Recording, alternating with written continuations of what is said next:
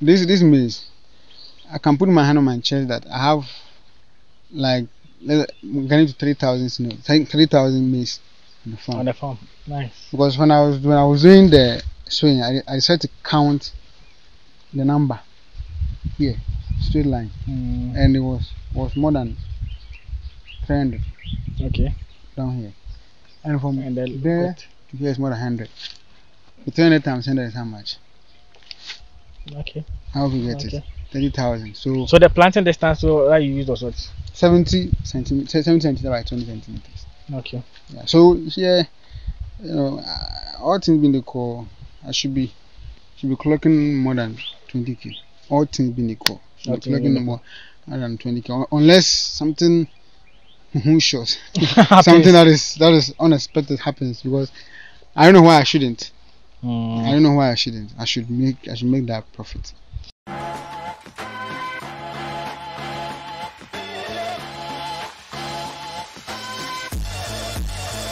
Okay, so I'm here with Gideon. If you've been following the series so far, we've looked at the catfish, we've looked at the snail. We are finally here on the maize farm. We have to know some information that will be useful to you as a beginner when you are starting your own maize farm, and why he ventured into maize farm, whether it's profitable or not, starting maize farming here in Ghana. So yeah, Gideon, we are at the maize farm. Welcome. Thank you. As usual, why maize farming? Okay. I think every decision that I took was somehow part of a video that I watched. Okay. I remember like 2021. I chanced on an interview with Obia. Opia. Opia. Okay. And that video, we were making an analysis on the maize farm, its profitability, and I also did some small research on it. Okay.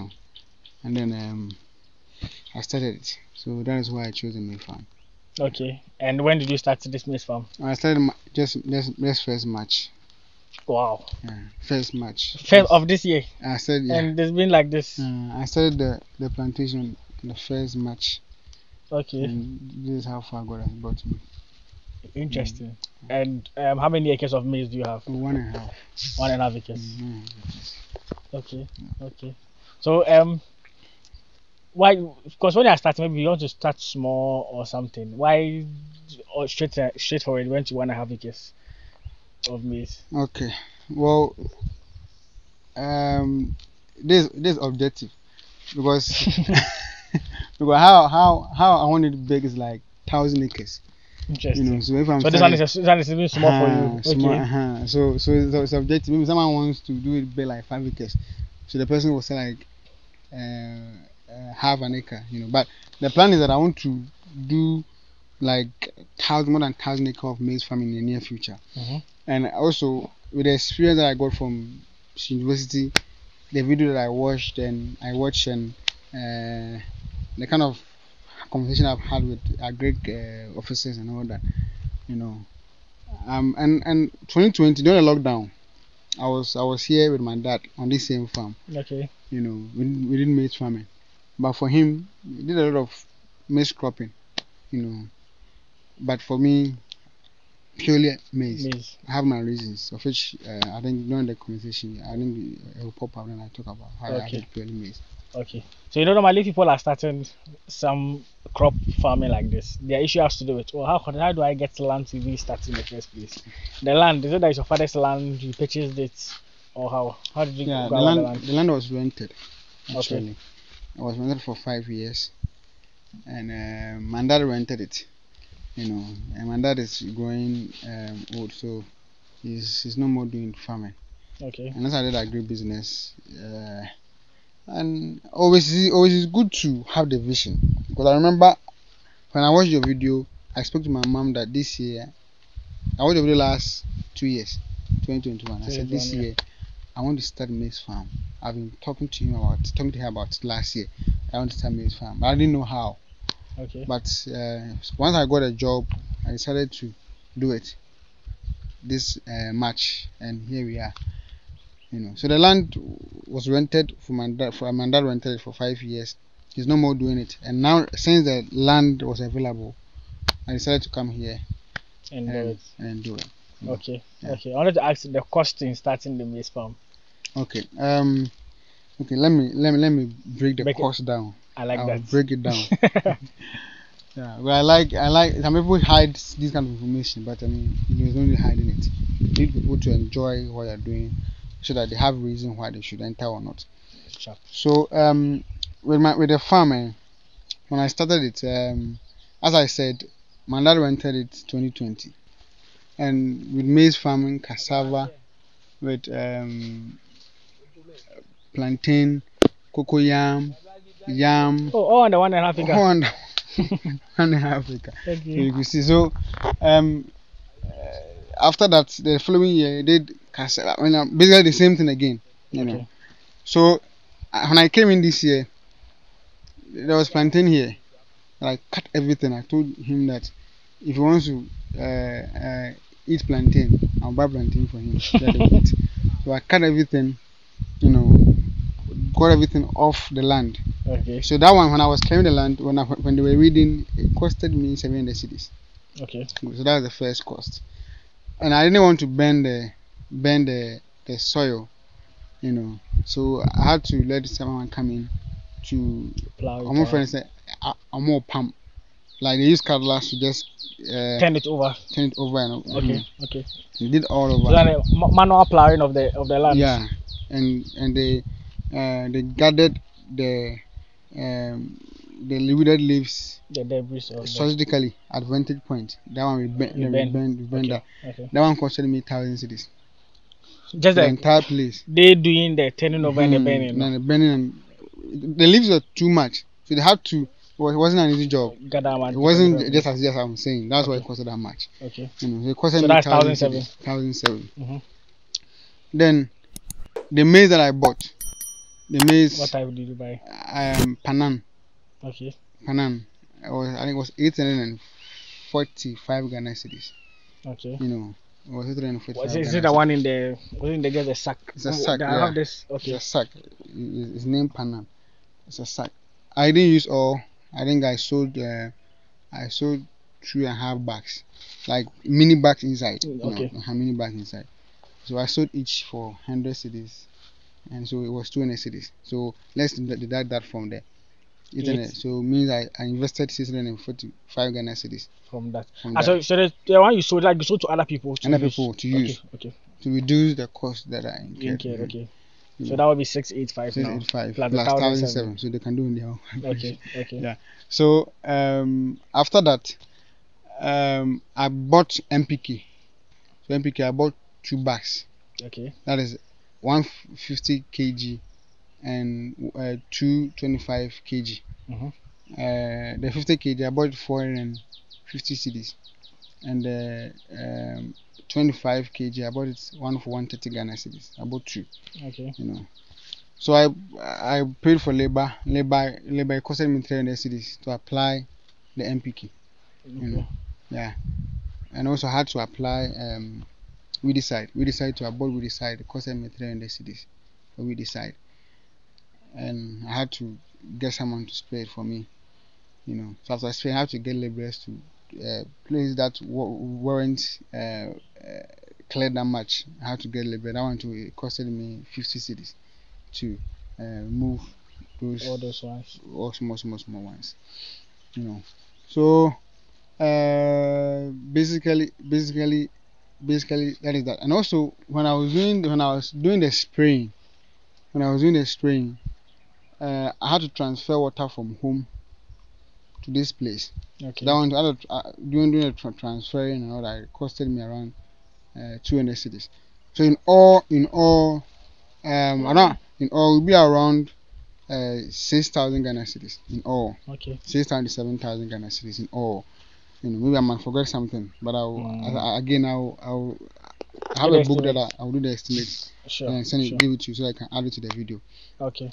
So it cost me around 6,000 to 7,000 to do this whole farming that you are seeing. And I did all these expenses because a lot have been done on the farm already. So obviously there have been some nutrients off. Even though I only have even bought MPK. and To I wouldn't apply have on the soil. incurred that cost. But I had to do that because Your dad has my used it dad for has used it, quite a number and of he years. has raped the land with a lot of things. So I needed to add a lot of nutrient there so that you can get the maximum yield. I must say, it's been 2 months and the maize have grown nicely. Thanks. The maize have grown nicely. Thanks. Okay, so now with the course that you broke down, let's go back a bit and just Mm. look into details. So you said you cleared the land. So normally, if you are starting a maize farm, you clear the land. Yeah. Then the NPK, you apply the NPK first before sowing, or how do you do that application? You do the sowing. Do the sowing. Even the sowing, I forgot. I employed people to sow. Okay. That one costed me. I also did like we did a line. I don't know I forgot how to call it. It always keep me, but yeah, I get you. Like this to make sure they are all in line. Yeah. So we and that one too costed me more than 300 cedis. The sowing too it costed me more than 400 cedis. Wow. So that's why it's up to 6,000 to 7,000. Okay. So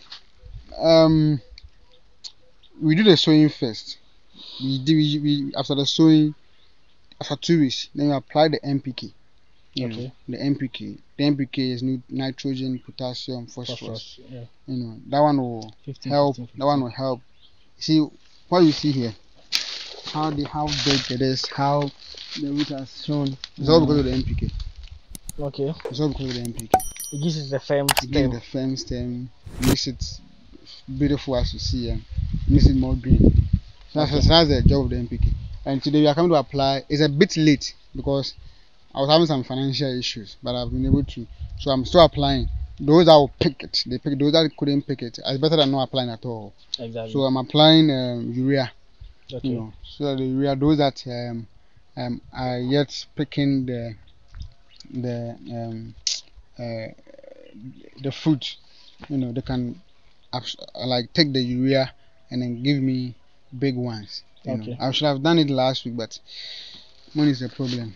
So I have to work out to get some money. So normally, had it not been the financial issue, normally the urea you apply it. What time do you apply it? The urea you apply it a month after you apply the NPK. Okay. A month after you apply the NPK. Right after you when you see that this is tough, when you see this thing coming, it shouldn't come out like that. When you see this thing coming, that's the best time to apply it. When you say this thing, what thing? I mean this one. Okay. We call it tassel. Tassel. Yeah, tassel. Yeah. Okay. So when it's coming, the moment you see the sensation that is coming, then you apply it. So that by the time this one comes, the urea is in there, But sometimes the urea might be in the soil already for them to get it. Okay. But who knows? You apply it to also maybe there's no urea in the soil to help them. So that's what we are doing today, the urea application. Okay. So if you are growing maize commercially, which type do you think is good for you to grow? Well, we have two types, organic and inorganic. But I always advise the organic over the inorganic. Okay. The reason is that the organic one, it will give you maximum yield. It was done in a way that they did a lot of crossing of varieties to get it. So it will give you maximum as compared to the inorganic ones. And also it's pest resistant. I doubt if I was using the inorganic. Despite the fact that I sprayed it, it could have had an effect. After I sprayed it, if I tell you that I had a lot of armyworms on the farm, you won't believe it. Yeah, because they look nice. They look very. They were all over. So after spraying a week time, when I came, everywhere was green. Everywhere was very happy. So it's pest resistant and also can take weather like drought. Can take much as compared to the inorganic ones. So organic is the best. An example is the panel that I use soon. The panel that I use soon that I can recommend. To people. And also there's a name called Pania.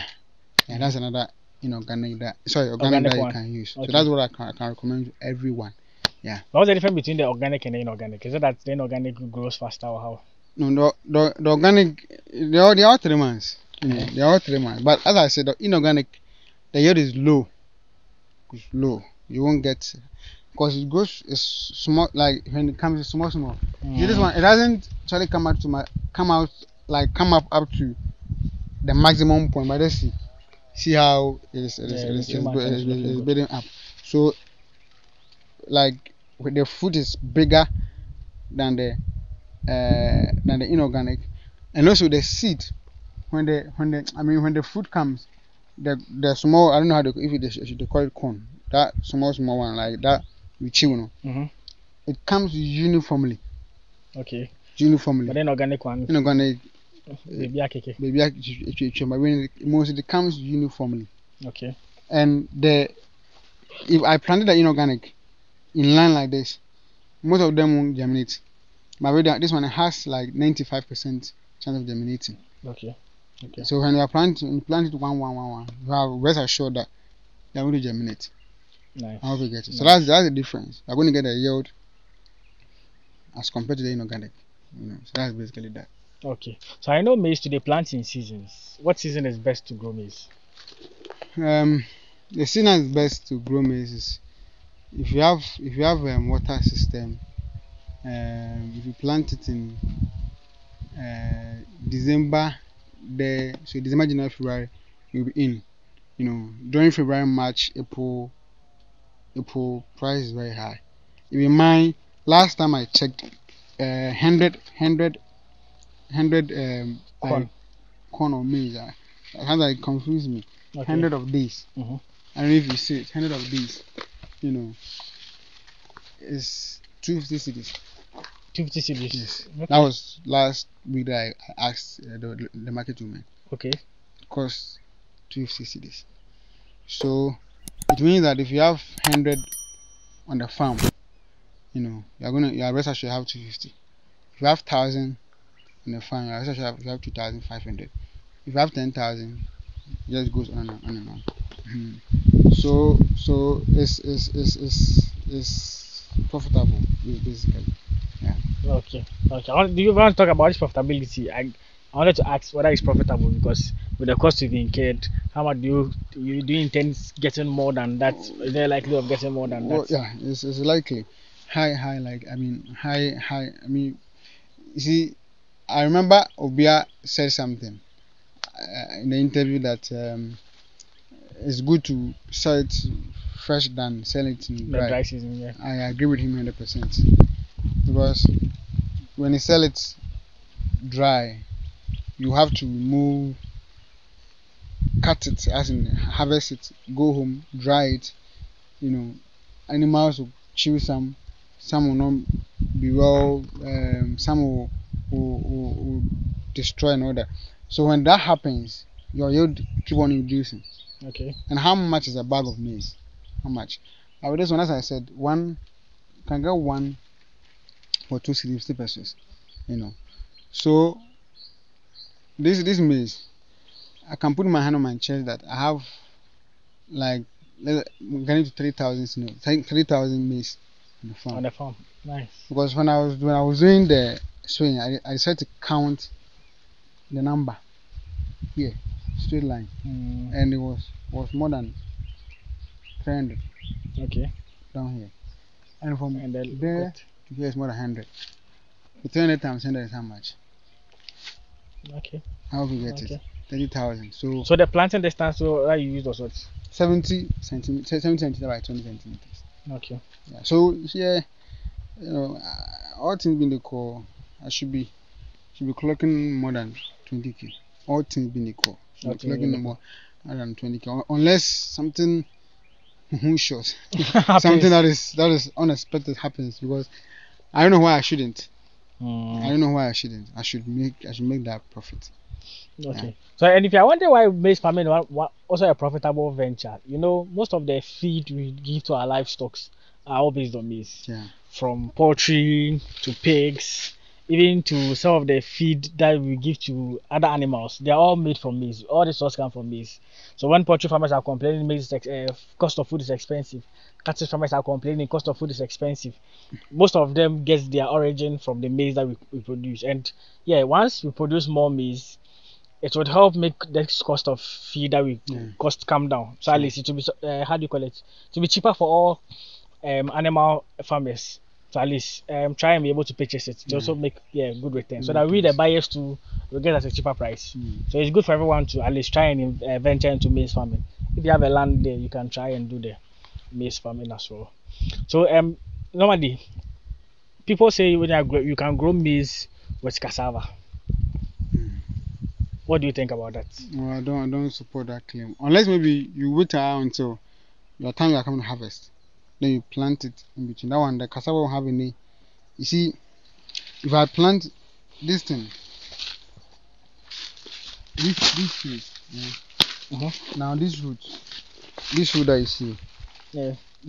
The root is not just there for the fun of it. Okay. It's picking nutrients in the soil, Mm. to give it to the plant so that you can get your maximum yield. Okay. So if this space that is supposed to pick nutrients from here to here, and from here to here, you find cassava here, this is picking, cassava is picking, this is picking, cassava is picking. I mean, how do you expect? You should know that obviously, then the amount of nutrient that you're supposed to get, won't be the same, because they'll be sharing it.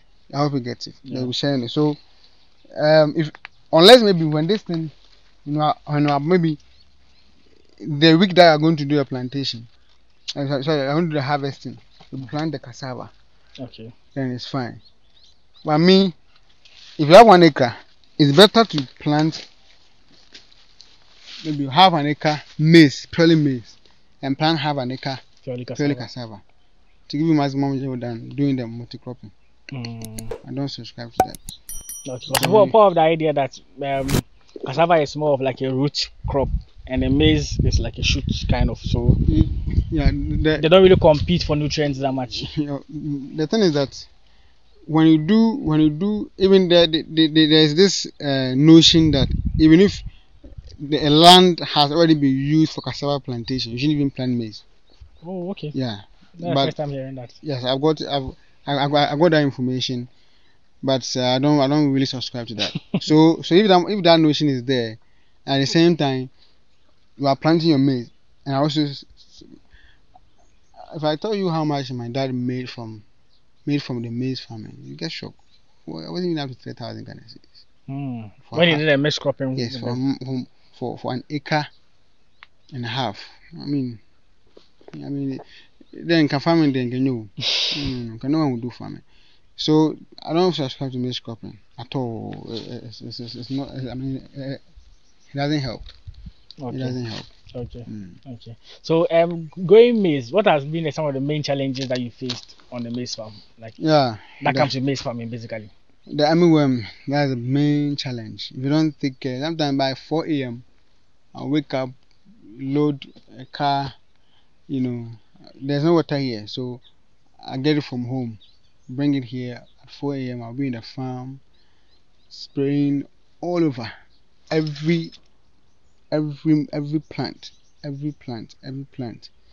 You're supposed to apply the the chemical to destroy or kill them. If you don't do that, forget it. Your profit will reduce by 70%. Because they eat a lot. As they are eating, then they are also like going to private. So the food doesn't stay in their stomach for them to be full. Okay. So just imagine. So as they are consuming, then it's coming out. As they are consuming, then it's coming out. So din is one sharp, no one. They will eat and come and eat this thing that's supposed to sell and make money. Okay. So that's the main challenge. The second challenge is that if maize also need water, but not that much. So if you don't have a place where water is near, or you can bring water, to because there's some place that afternoon it's not raining. If we do maize farming, but for me I was fortunate enough that it's been raining. God has been good to me. Since even a day before I did the plantation, it rained. And it's been raining consistently. It hasn't been like a whole week now in Sonto. It rains. At least, Actually, a week and some days now. So another rain will come. So I shall say it. Nice, So that is nice, basically nice. that. And automatically money. Because there are lands here. You have the idea, you have the knowledge, you have the energy, you have the people around us who are hungry to work and make money out of it, as in being paid, you know. But we need people to support us, either investors, the government, whoever that believes in the fact that the youth shouldn't be idle, the youth should be working. But I mean, I know the Ghanaians youth, we are not lazy, and just that we are not having the maximum opportunity, because a lazy person won't strive to go to someone's country to go and work do mediocre jobs. casual like work to make career construction to contractor. You know, just opportunity is not there. So that is that. Okay, okay. So we'll try and wrap up. Let me like so. Is it that all maize grow within 3 months, or there are some that grow? No, some go less than that. Some Okay. go 40 days. Hey, It's like, and those are the organic. Are they have organic types or they organic? so far as I'm concerned, I don't know if organic, That but there are some inorganic that I've seen. okay. That goes within those. Yeah. Okay. Okay, sure. Is there any final message maybe you want us to know about maize farming? Anything you want to share with us for new beginners? Any advice for them? Well, the little advice I'll give is that when you take a decision, don't give up. When you take a decision, don't give up. You know, because commitment will make you start something, but consistency will make you stick to it and get to the finish line. Because this thing that I did, it hasn't been easy. I'm a young man, just 26 years. You know, my father, my mother doesn't work. They are not rich. I mean, no. I mean, you came to home. I mean, they are not rich. They don't have car. They don't have. Yeah, they are just farmers. Now they are old, so they are just home, depending on us to support them in their daily activities. We don't have much, so the support doesn't come from family. It comes from always waking up, brainstorming, trying to find out what to do and all that. So it's not easy. So if you want to do the same thing, you just need to make sure you don't give up. Giving up is not an option. Because if you give up. Yeah, I mean, I don't know if yeah, never give up. If you knew you are gonna have this interview, you brought this thing, you know, you should never ever in your life give up. But the moment you give up, you seize the chance of seeing what is going to happen if you don't give up. You know, because when I was starting this, someone advised me that you should wait May then you start. At that time, the water. I mean, when I said everyone is starting, so how can I make maximum profit? Because everyone is starting, and at that time they can even sell 100 snails. I'm sorry, 100 maize for just 50 cities. 100 maize, which is not enough. So we should just never give up. Take the decision, stick to it, fight. Without the fighting spirit, and people just talk trash to them. They give up. And lastly, you should be mindful who you share your dreams with. And people are dream killers. You tell them your dream and they don't want to do. But if you are doing it, they don't think through the system. Oh yeah, all kind of say with answer about more. But they will just trash it. Oh, I say yeah, in fact. Yeah, some people that I told them, and then when I come to work, my bread that form. Guy we about what's a crazy you might share no more bread. But if you know what you're doing, you don't. Those things are just part of life. You stick to it. Trust me, you hit it. That is life. So thank you very much for this opportunity. I'm so super grateful. I'm also thankful. Some people have been fighting to get this opportunity. Oh, I'm grateful when I reached out to Alice. You also eager to be on the channel. You also eager to be on the channel. But like, before we wrap up, I forgot to ask you this. So you said the armyworm. You said it normally affects us. How do you prevent the armyworm? How do you prevent them from coming? Avoid them? Yes. You can't prevent them from coming. What you can do is maybe just 2 weeks after planting, while they are not there, then you spray even before they come, and they won't come. So what one do you use? Well, you just go to, let me pick this thing for me. I need that one. No, what about that one? Pick it for me. Bring it. So I use this bipel. Okay. Boss, can you zoom it? You go see. I use Bipel. You know, it's very good. I mean, I'm not condemning others. I bet I don't want trouble. And there's a paid promotion too. Hey, but you have to pay us. You have to pay us, but you don't worry. Yeah, so I use Bipel. You know, so, but others too are there that when you go to the agri department in your constituency or your district or municipal, you get them to recommend something to you. You know, there are a lot of them, not just Bipel, a lot of them. But this is what I used to apply it. You know, sharp. So yeah, thank you for being on the channel. I think there's one thing that I would like to address. I know we've talked about it. So in the course of the video, you kept mentioning up here. I know most of you have watched the videos. The videos are from the snail farming to maize farming to cassava farming especially. And in the comment section, most people keep asking the number, and I don't share the number. Unfortunately, I had complaints from my viewers that some of them were duped by him and all of that. So yeah, so I decided not to share his contact again. So if you are watching this, I don't want to share his contact because I want to prevent issues of such complaints I've been getting from most of my viewers, because it's been a lot. I have a full video of it talking about it on my channel. I'll link it after this video so you can check it out.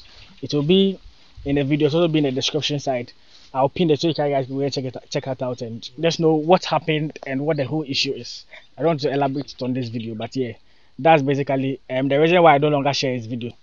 Alright, so that will close out this video. Like as usual, so YouTube promotes it. Subscribe to be part of the channel so we all grow together. Share this video to other people who will be inspired. People don't know what to do. They can learn from some of these things, at least to be educated, to be informed, to also start something similar on their own. Alright, I'll see you all in the next one. Peace out.